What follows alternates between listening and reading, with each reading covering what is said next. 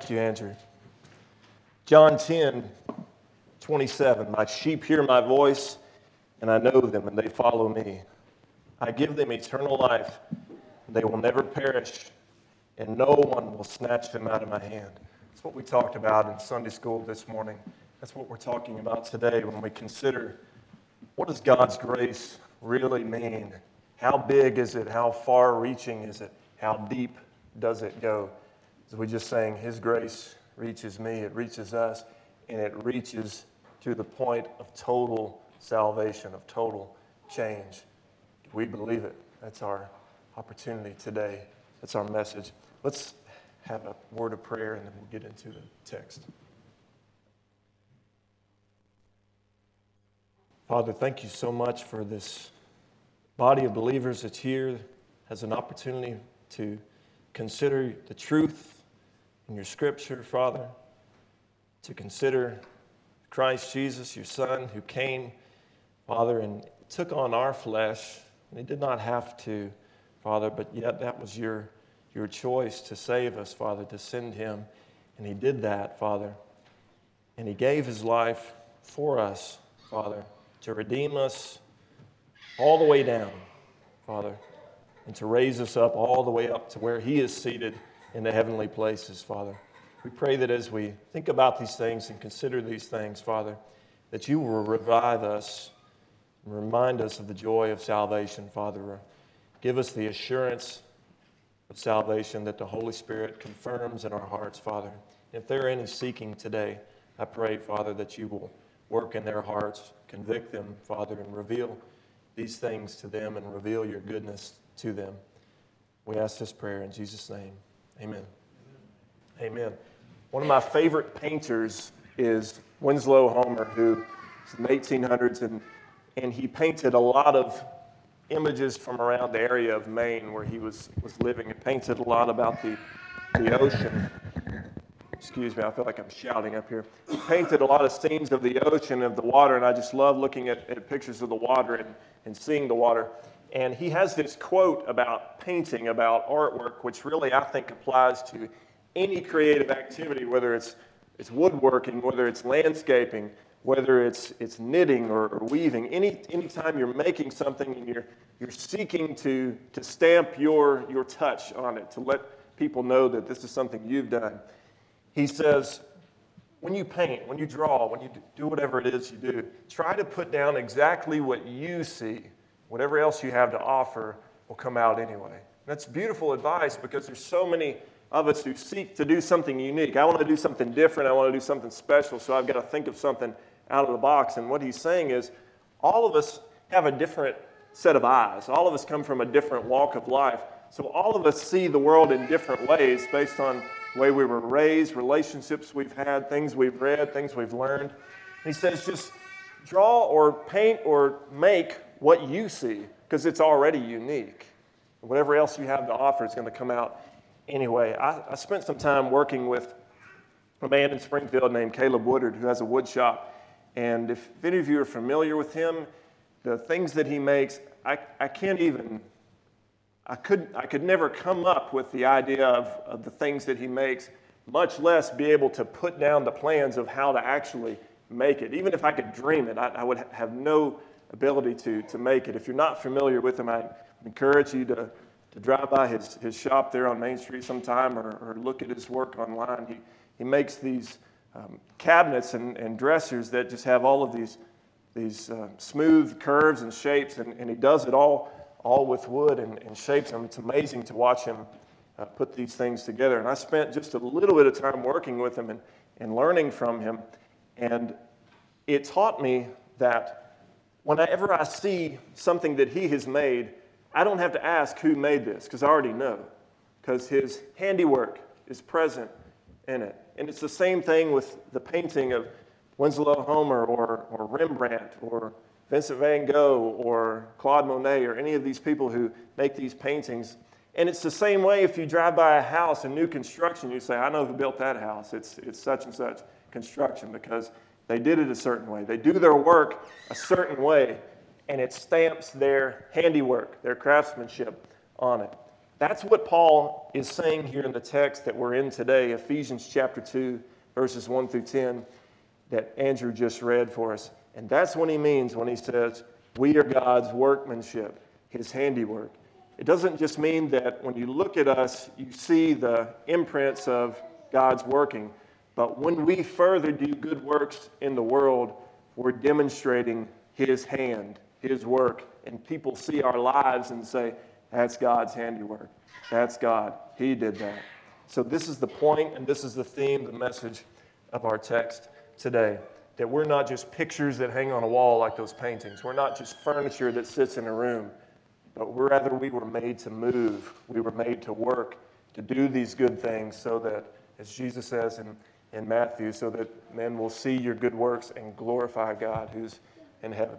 So let's walk through this text together. Ephesians 2, verses 1. Remember, he's speaking specifically to Gentiles here, and he's talking about their former way of life before they were saved in Christ. He says, you were dead in the trespasses and sins in which you once walked, following the course of this world, following the prince of the power of the air, the spirit that is now at work in the sons of disobedience, among whom we all once lived in the passions of our flesh, carrying out the desires of the body and the mind, and were by nature children of wrath, like the rest of mankind.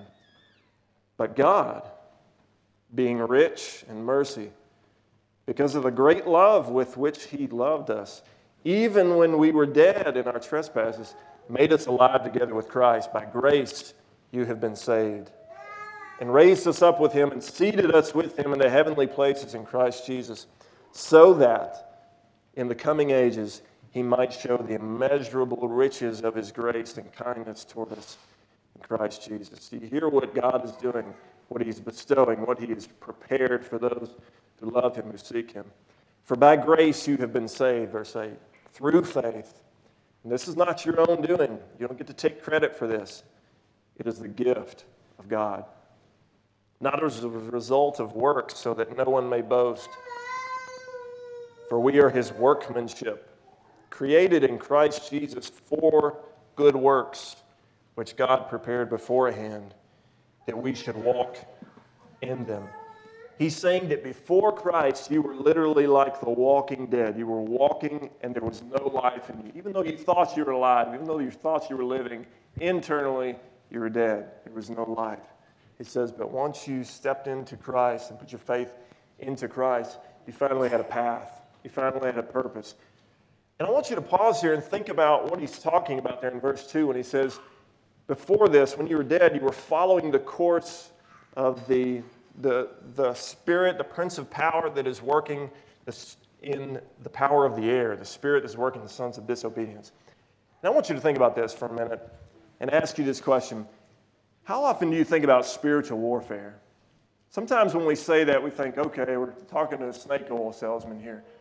But how often do you really think about the fact that there's spiritual warfare going on in the world? Do we actually believe, when we talk about Satan is at work, do we believe that Satan is actively working to steer human affairs toward destruction?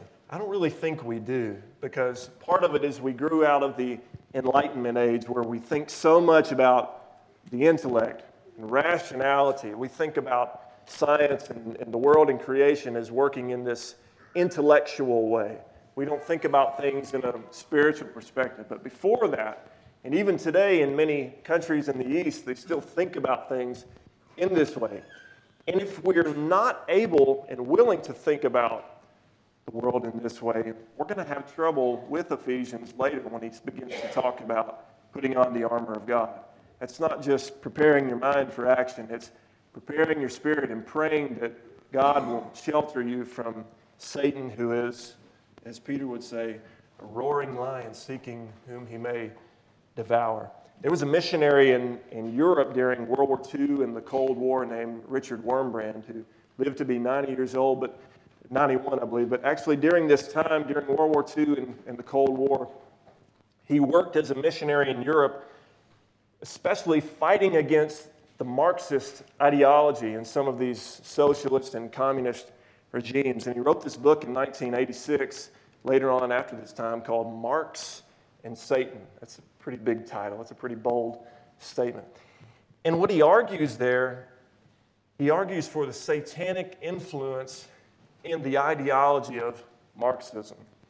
And he gets into it, and he gets into some of the texts and some of the things, the writings of Karl Marx, and talking about how at one time he grew up in a Jewish family, but gradually began to openly hate God. He was writing poetry talking about his hatred for God. And you see these similar things in regimes of men like Vladimir Lenin and Joseph Stalin talking about saying, down with religion, up with atheism.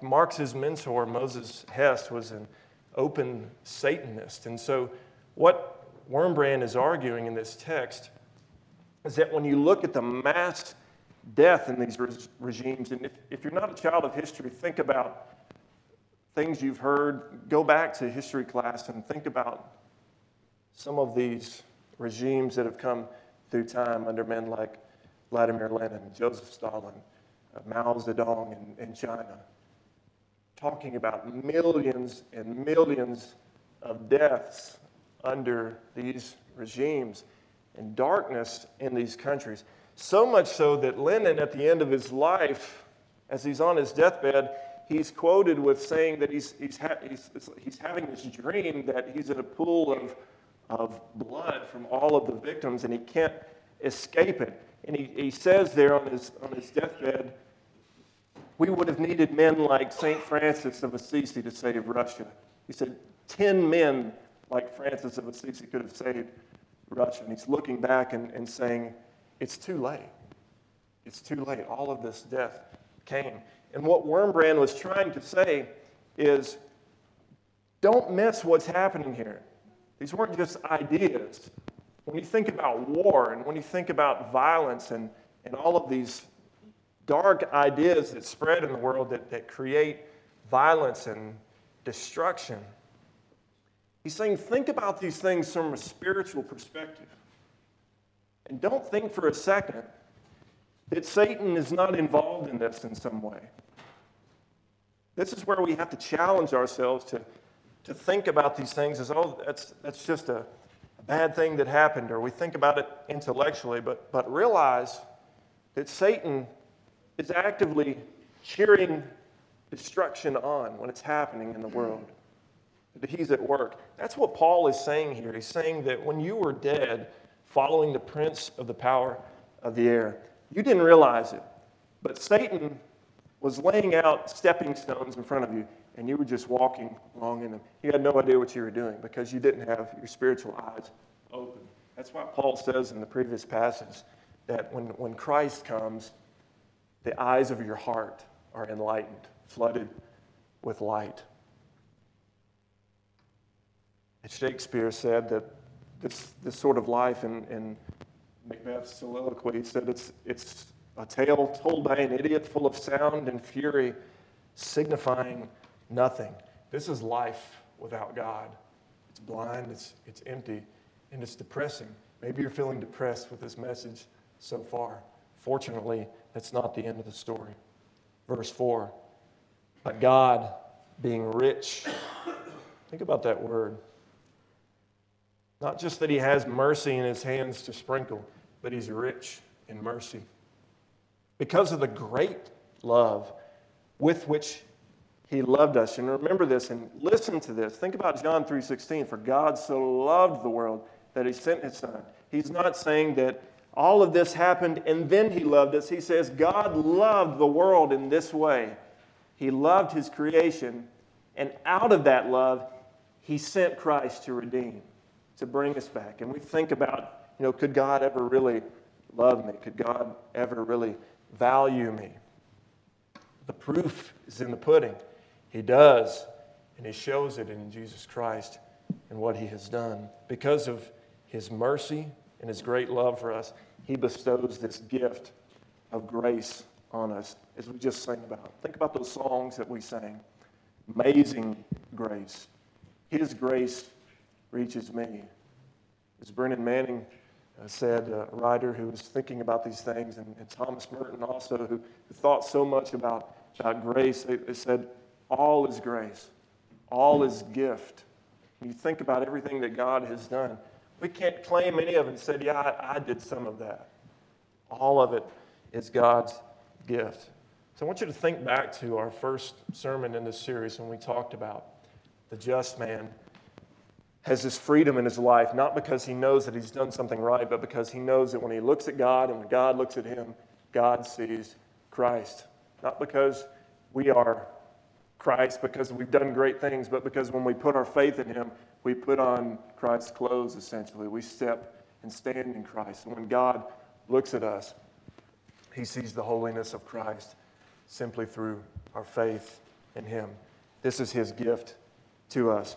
And when we doubt our salvation, when we doubt our good standing with God, or when we fail to experience the joy of it, we're undermining his gift. It's like, say you're someone who walks to work every day and someone gives you a car and you say, it's a great car. I'm just going to keep walking to work. That's what it's like when we say to God, is your salvation really, does it go that deep? Does it change completely? Does it really offer joy like David talked about? Restore to me the joy of my salvation. If we fail to experience that and fail to share that with people who are seeking, who really want to know what Jesus is all about, then we're undermining his gift and saying, it's really not as good as you say it is, God. That's a dangerous place to be. Paul is saying, by grace you have been saved. This is not your own doing. It's the gift of God. All is grace. God has done all the work. And so finally, when we think about what he says there at the end, that we are God's workmanship, we are God's handiwork, as the NIV says. The NLT says we are his masterpiece. I think that gets close to think of us as his masterpiece, but we have to push that further when he says we are his workmanship. Because it's not just that we get to stand here and say, I'm a masterpiece that God made. No, we walk and do good to others and spread his love, and that's his masterpiece. We are masterpiece makers. We are image spreaders. We are good workers because of the good work that he has done in us. Do you believe this? How deeply does this sink into your heart when you read these passages? Is it old news to you? Or every time we read it, every time we think about these things, does it revive that joy in you? Let's pray.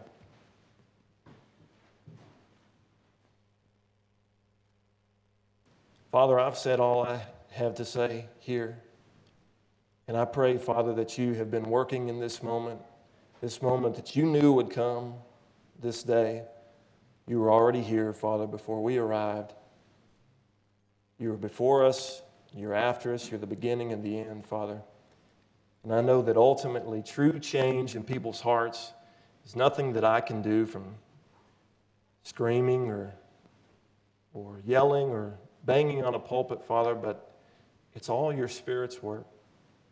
And so I pray that as we consider this message and consider these things, Father, that your Spirit is doing your work, the holy work, shaping us into the body of Christ and of convicting people of sin, pointing them back to you, Father. And all of this happens because of our shared faith in Jesus Christ. We ask this in the power of his name. Amen. Amen.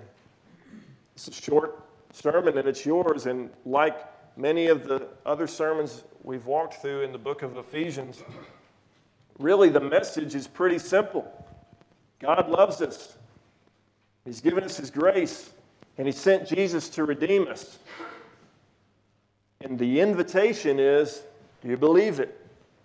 Will you accept it? You choose to live your life in obedience. Simple as that. Many of you have already put your faith in Christ. And so I'm praying for you, and I ask that you will pray for yourself to feel that joy of your salvation that David talked about, to really experience the assurance of it that we talked about in Sunday school this morning. And if you are seeking you're considering these things, I pray that you will seek him out. Scripture says that he rewards those who diligently seek him. So I encourage you to seek him. We have this moment of invitation where we'll pray with you. I'd love to pray with you. If you'd like to come up to me afterwards and say, pray with me privately or just through the week, I'd love to do that because I've been praying for each of you anyway. My kids have as well. I have note cards with your names on them. Been praying for you. So if you have something specific to pray about, I'd love to because I'm going to be praying for you anyway. We have an invitation now. Let's come and stand and sing.